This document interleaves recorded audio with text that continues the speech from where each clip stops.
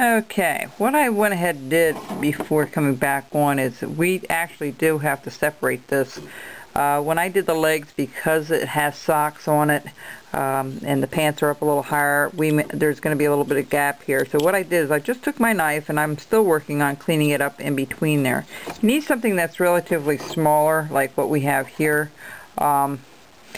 If you can find something that's smaller, that's what your detail knife is great for, is to get in those little crevices and such. I'm going to show you how I finished off the shoes so far and continue on the shoes. I went ahead and did the scooping motion of this little shoe, okay, just like so. And I did it all the way across, okay. And what we're going to do is we're also going to start trimming it up in the back. So what we're going to do over here is we're just going to scoop this towards the ankle, just like so, okay. And the same thing over here. You know, what you're doing is you're blending everything together, and you know, giving everything a little bit of shape, which is good. You know, it finishes it off very nicely. Now that needs to be just a tad rounder right there, so we're going to just trim that out a little bit. But you can see where it's going to be contoured to the leg there. So we're just going to work our way to the leg. Same thing over here. Alright, we're just doing everything to the leg, to that ankle, and the same thing in here. You're going to get your knife. Now I'm holding it like a pencil, but because I'm not taking off a whole lot there, you're just going to kind of trim it up towards the ankle there, okay? The static electricity today is really driving me nuts. Let me spray something here. Just real quick. Let me just spray this, so that will help prevent some of that. And so we're going to round this off here. Now it's really soft to carve. Okay. You want to be careful. You don't want to go against the grain. You don't want to go too much against the grain, because you may chip part of it out. Now I'm going to give these shoes a sole.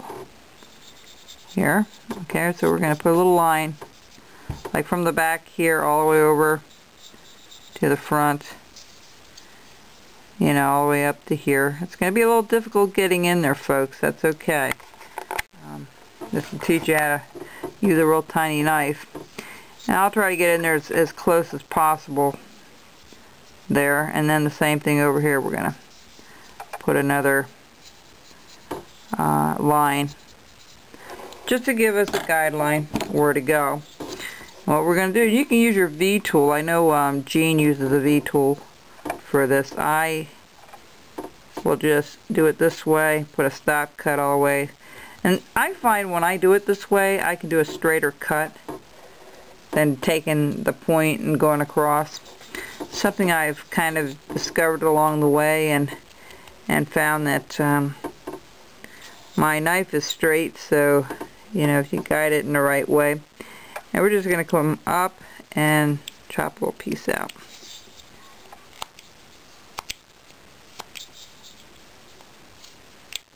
Alright, just like that. We're going to go all the way around. I'm not sure yet about his buckle on his shoe. I'm going to do a little research on that before I finish that portion of it off. Okay.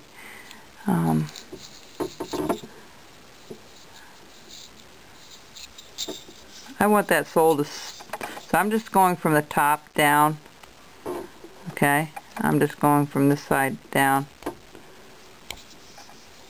Shoes will be black anyway. I think they're black. I think so. You can tell I'm not into Leprechauns a whole lot, but it's been a fun project so far. It's been challenging. You know, we're doing some new things like the pants here and stuff, and what you want to do here, find out where the heel is, which should be about here, and just put a little notch in on this side. Okay, just like so. See how his boot's coming out really nice? And you want to go across, and you can do that from the bottom and do the same thing there. Put a little notch in so they match. Alright, so you're going to do the other shoe the same way, and then we'll worry about the buckle portion a little bit later. What I want to do right now is to tell you, go back to the pants here, and we're just going to kind of round this off a little bit more. Okay? And remember, folks, what I told you when we do relief carving, it's the depth that gives you the perception that it's deeper than it is. And that's exactly what I did here. I took a knife, went in pretty far, and just made a little more of a crease there. And I'm just going to take this down a little bit like so. Alright, just going to turn it down a little bit, just like that. And all you're doing is rounding and taking off the rough stuff.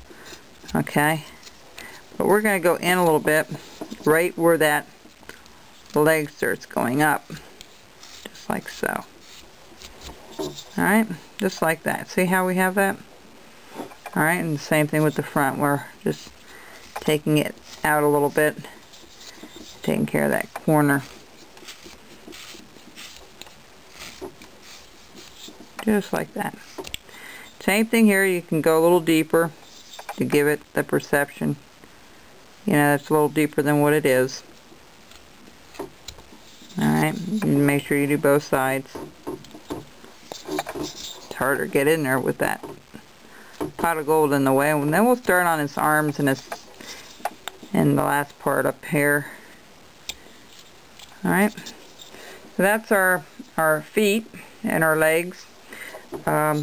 Once we get this all, I'm going to start trimming this back portion off before we're out of time here. And I'm just going to trim everything up a little bit. I know his jacket's going to go up and around. We'll put that on a little bit here. In fact, I'll be right back to show you the rest. Bye-bye.